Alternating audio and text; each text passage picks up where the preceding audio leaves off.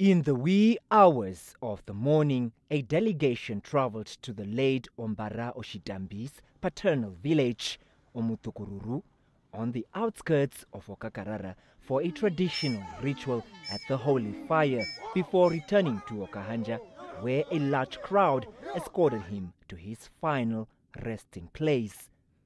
Upon return in Okahanja, the remains were paraded at the Commando No. 1 for mourners to pay their last respect.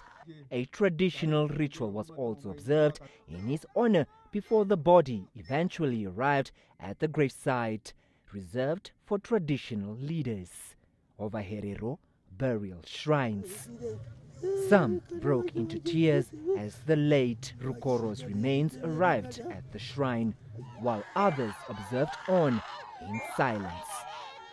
A short ceremony also took place where leaders, predominantly traditional and political leaders, expressed messages of hope, unity and strength to his subjects.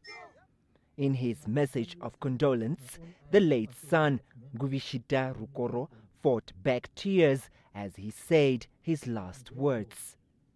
Dad, I remember you telling me the words, "Ta usuverwe," which translates to die so you can be loved. And I can finally say now with my own eyes what those words meant when you said them. I am grateful. You have prepared us for this very moment. The junior Rukoro, while strongly urging mourners to avoid large gatherings at funerals, undertook to take care of his siblings while expressing gratitude to the community for the manner in which the farewell was organized. In the same breath, the late leader's widow, Dina, in an emotional statement read on her behalf, indicated that her husband was loving, kind, and steadfast during his lifetime. The memorial service held on July 16, 2021.